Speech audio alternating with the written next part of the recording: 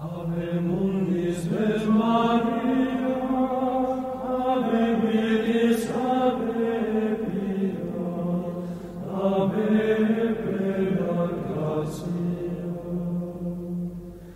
Fred Basset. Recently I rediscovered the Fred Basset comic strip when I chanced upon it on the internet. I was completely blown away. Not only was it totally unfunny like most newspaper comic strips, but it seemed to take kind of a sadistic glee in its own banality. The adventures of our dog Fred have been running in quite a few newspapers since they first appeared in London's Daily Mail on July 8, 1963. His creator, Alex Graham, has been dead now for almost 9 years. But the Daily Mail and other newspapers around the world have begun rerunning the 9,000-plus Fred Basset strips he wrote, which will last without interruption until 2023.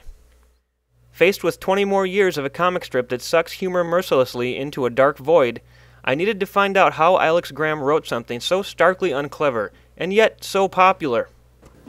The first person I posed this question to was my brother, Andrew Yonda.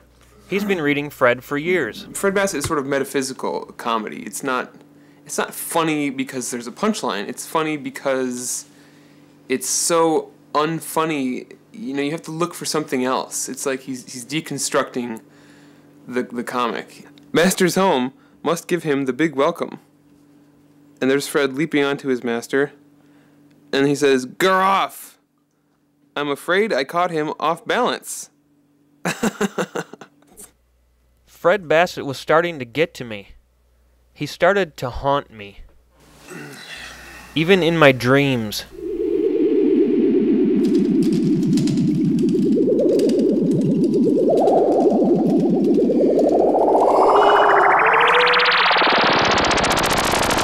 Fancy a walk? I'm afraid I caught him off balance. Hello, Fred. That's not a punchline. No. Fancy a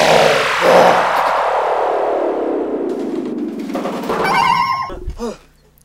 It was getting to be too much. I decided to take matters into my own hands.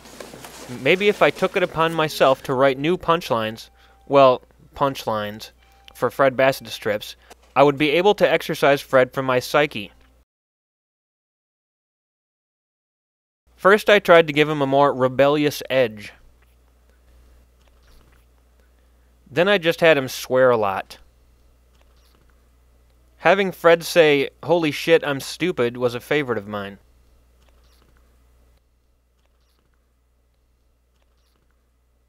But I think that if Alex Graham had his druthers, he would have written "fuck it" for every punchline, or "fuck you," or... Maybe I'm missing the point of Fred Basset, really missing the point, but I'll have plenty more time to try and figure it out, because I don't think Fred is going anywhere anytime soon.